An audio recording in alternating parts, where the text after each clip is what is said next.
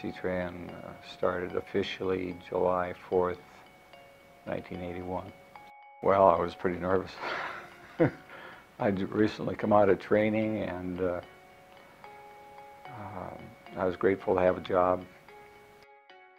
The buses were a mix of all kinds.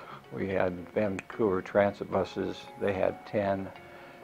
There were 10 white buses that were just without any logos on them.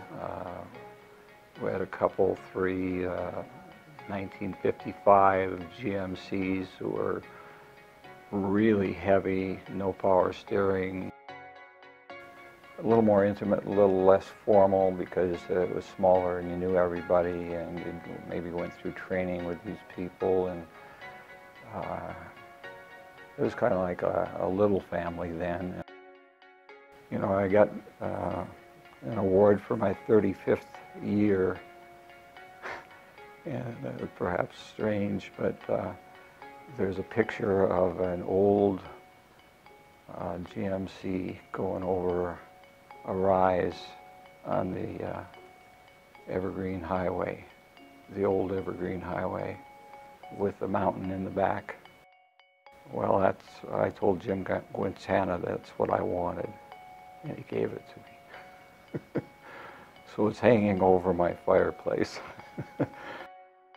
And you know, the wonderful thing about this job, at least in my observation and personally, when somebody wants to get from point A, the door of the bus, to wherever, you know, it's a challenge to me to say, well, where are you going?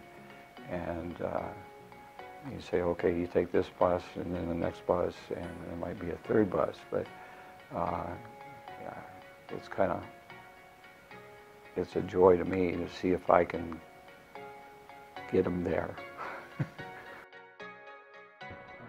This is kind of who I am. I love C-TRAN. I love the work that we do. I love to serve. It gives me a sense of joy. I would hope that everybody who works here has that same feeling, because if you don't, it wouldn't be very fun.